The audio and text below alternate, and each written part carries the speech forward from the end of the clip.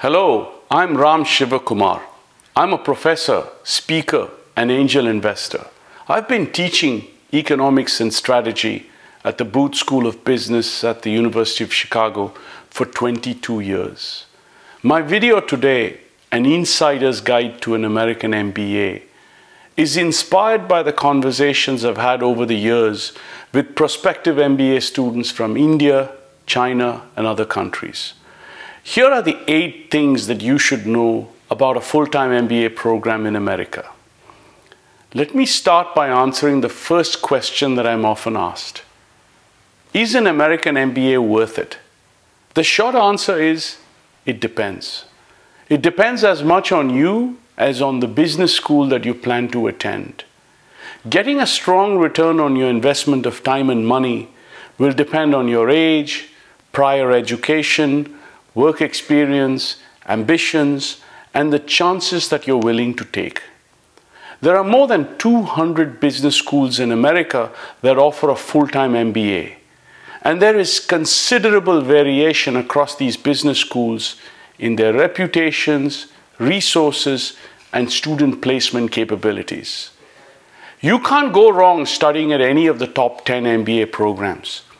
Each has a global student body, exceptional faculty, large endowments, influential alumni, and excellent placement. MBA programs ranked 11 through 25 are strong programs. They have excellent faculty, a strong curriculum, and good placement records.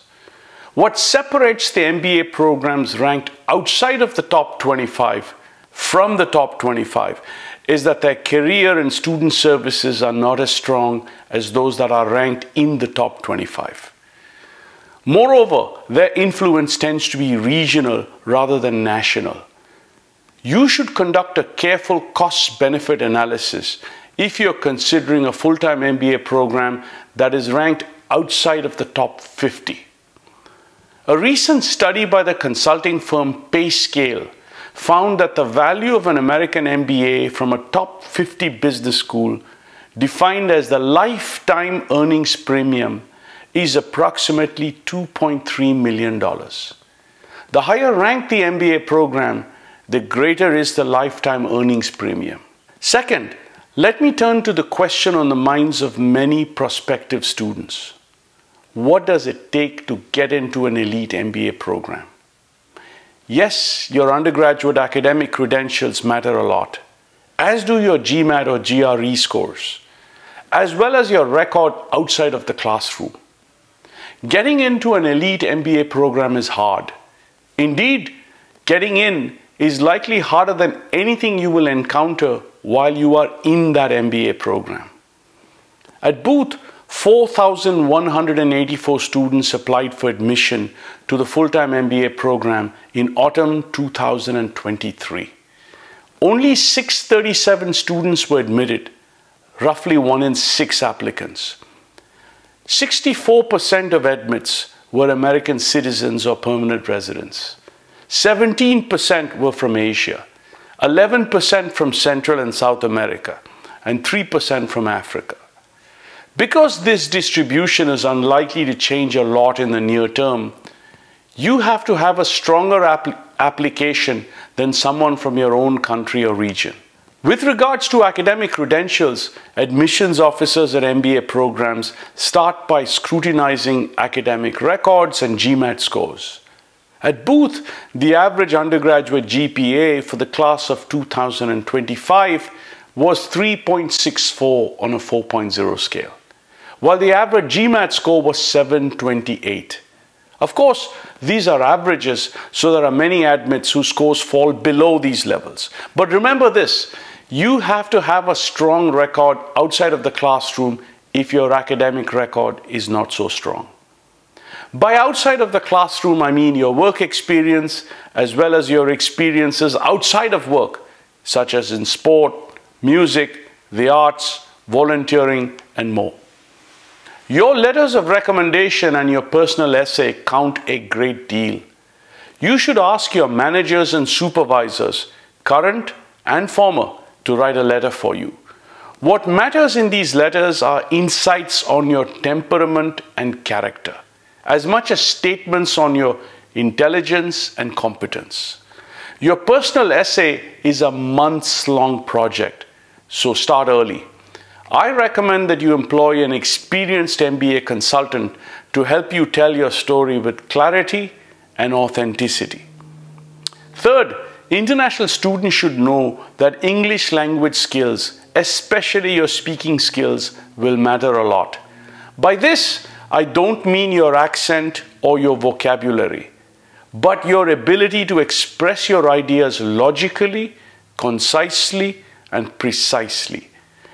It is not uncommon for international students to have a telephone or video interview with a current student, a former student, or an admissions officer. And they will judge you by your ability to hold a conversation.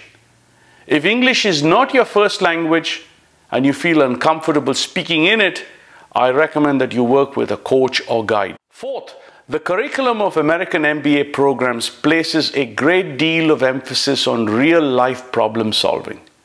Today's MBA students are expected to combine quantitative skills with knowledge of ideas, concepts, and methods from sociology, psychology, history, economics, and more.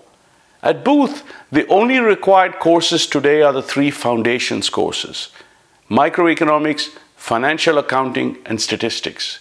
Students can choose their next 17 courses from a menu of 150 courses. To give you a sense of the range of choice available to the Booth student today, let me read out the titles of a few popular courses. Designing a Good Life with Nick Epley, Behavioral Economics with Devin Pope, Blockchain, Cryptocurrencies and Web 3.0 with Anup Malani, Storytelling and Narratives in Business with Guy Rolnick, Healthcare Business Analytics with Dan Edelman, Artificial Intelligence with Sendil Mullainathan.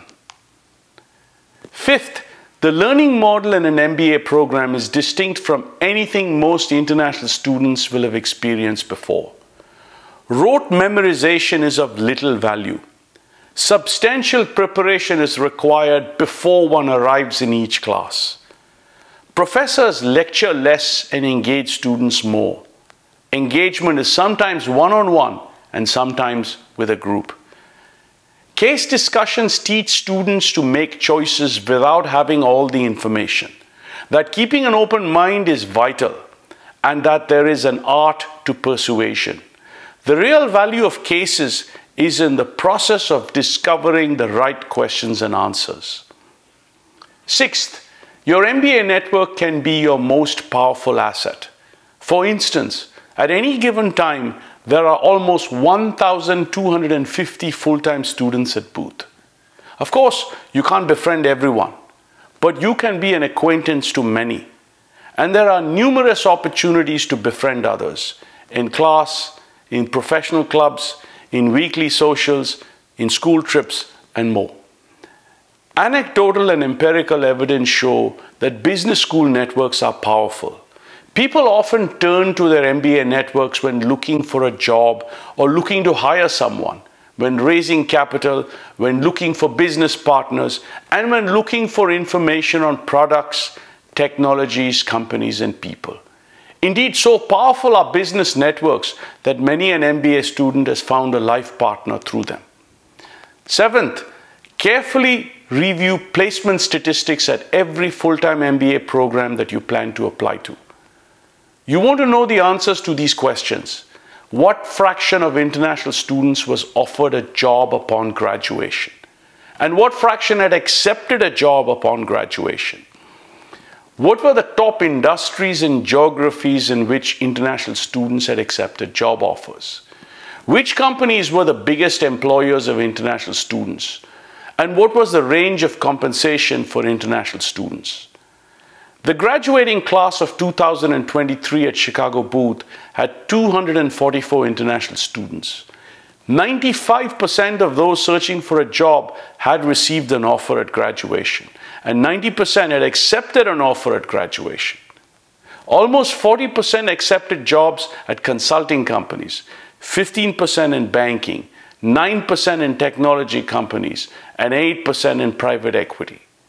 McKinsey, BCG, Bain, Goldman Sachs, and Amazon were the biggest employers of 2023 graduates.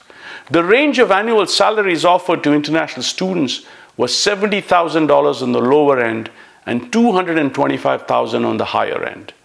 The median annual compensation was $175,000. Eighth, check for whether the MBA program you're applying to is STEM designated. Less than a third of all full-time MBA programs are. International students with a STEM designated MBA can work for up to 3 years in America on their student visas post-MBA. The 3 years of work experience gives candidates greater opportunities to secure the H-1B visa that is a path to US residency. So let me close with a summary of my 8 points. Point 1. A full-time MBA in America at the right business school may be the best investment of time and money you will ever make.